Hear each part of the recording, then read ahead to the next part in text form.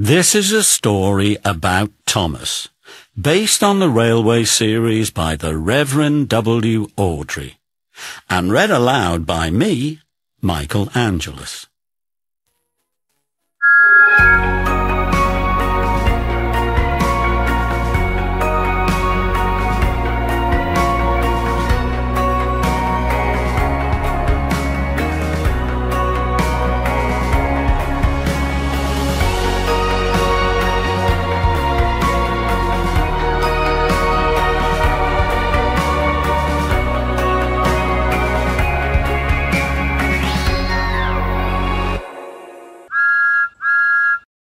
This is a story about Thomas the Tank Engine. Thomas worked really hard, shunting coaches for the big engines. But what he wanted more than anything was his very own branch line.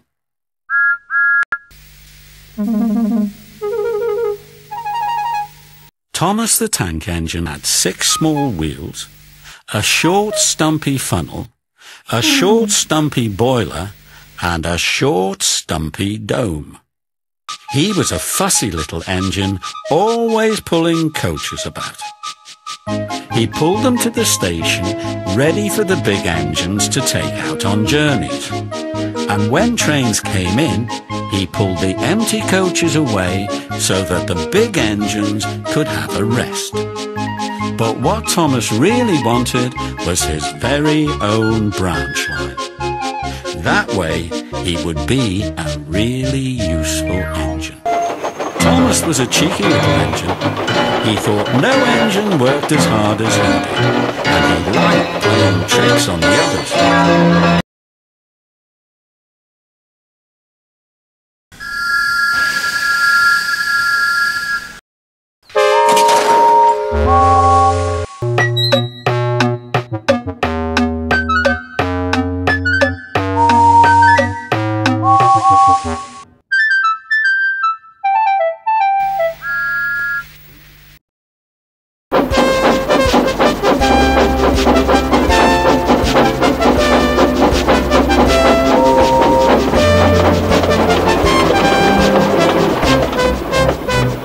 One day, Gordon had just returned from pulling the big express.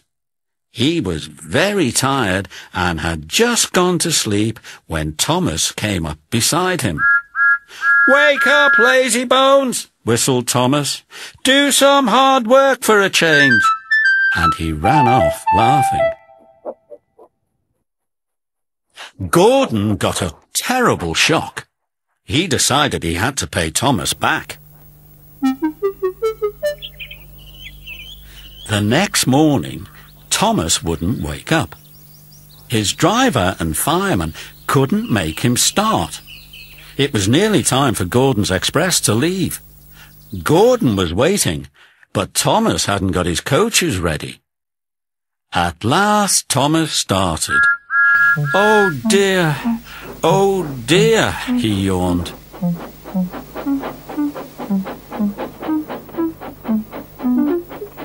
"Poop, poop, poop! Hurry up, you!" said Gordon crossly. "Peep, peep, peep! Hurry up yourself!" replied Thomas cheekily. Thomas usually pushed behind Gordon's train to help him start, but he was always uncoupled first, so that when the train was running nicely, Thomas could stop and go back. That morning, Gordon saw the perfect chance to pay Thomas back for giving him a fright. He started so quickly that the guards forgot to uncouple Thomas. Gordon moved slowly out of the station, pulling the train and Thomas with him. Then he started to go faster and faster, much too fast for Thomas.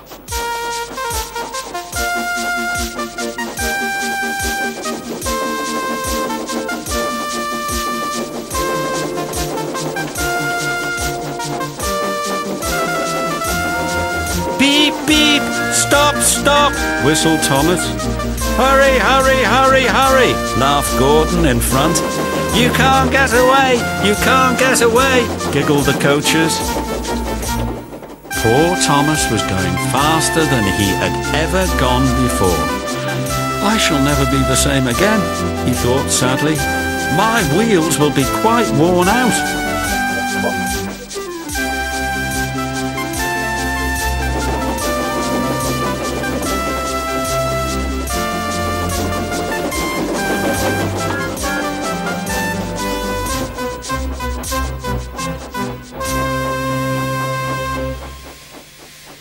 At last they stopped at a station.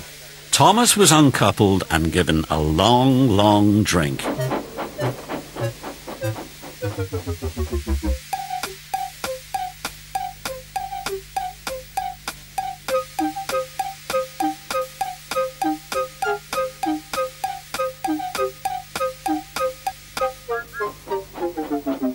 Well, little Thomas, chuckled Gordon, now you know what hard work means, don't you?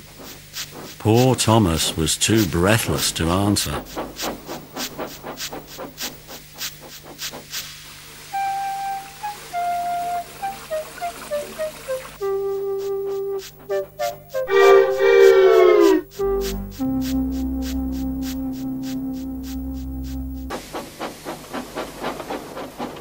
The next day, Thomas was working in the yard. On a siding by themselves were some strange-looking trucks. "That's the breakdown train," said his driver. "When there's an accident, the workmen use it to help clear and mend the line."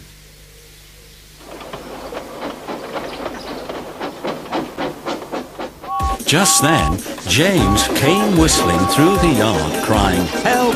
Help!" His brake locks were on fire, and his trucks were pushing him faster and faster. James disappeared into the distance.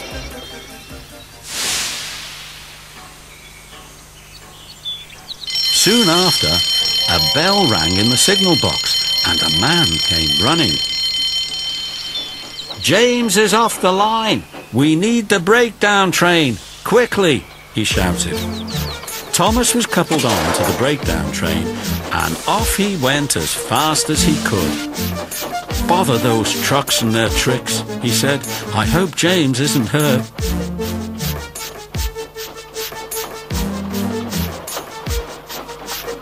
They found James and the trucks at a bend in the line. James was in a field, with a cow staring at him. The brake van and the last few trucks were still on the rails, but the front ones were piled in a heap behind James. James's driver and fireman were checking to see if he was hurt. "Don't worry, James," his driver said. "It wasn't your fault, it was those troublesome trucks." Thomas pushed the breakdown train alongside James. Then he pulled the trucks that were still on the line out of the way. "Oh dear, oh dear," they groaned. "Serves you right, puffed Thomas crossly. As soon as the other trucks were back on the line, Thomas pulled them away too. He was hard at work all afternoon.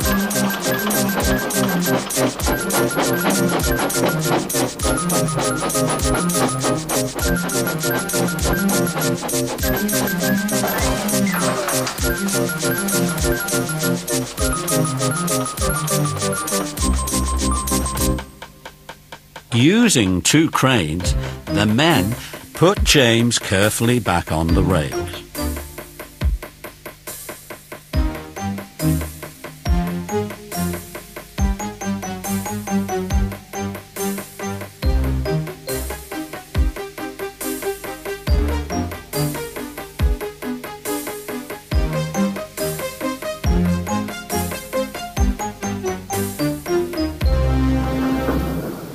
He tried to move, but he couldn't, so Thomas pulled him back to the shed.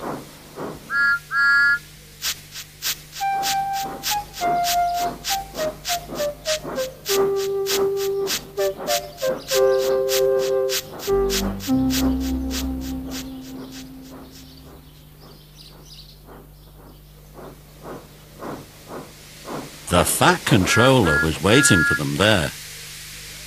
"Well, Thomas," he said kindly, "I've heard all about it, and I think you're a really useful engine. I'm so pleased with you that I'm going to give you your own branch line."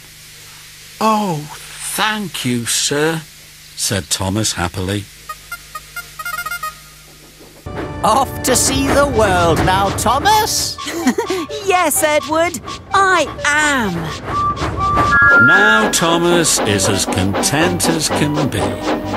He has a branch line all to himself, and he puffs proudly backwards and forwards from morning till night, with his coaches, Annie and Clarabelle. Edward and Henry stop quite often at the junction to talk to him. Gordon is always in a hurry and does not stop, but he never forgets to say "poop, poop, poop" to Thomas, and Thomas always whistles "peep, peep, peep" in return.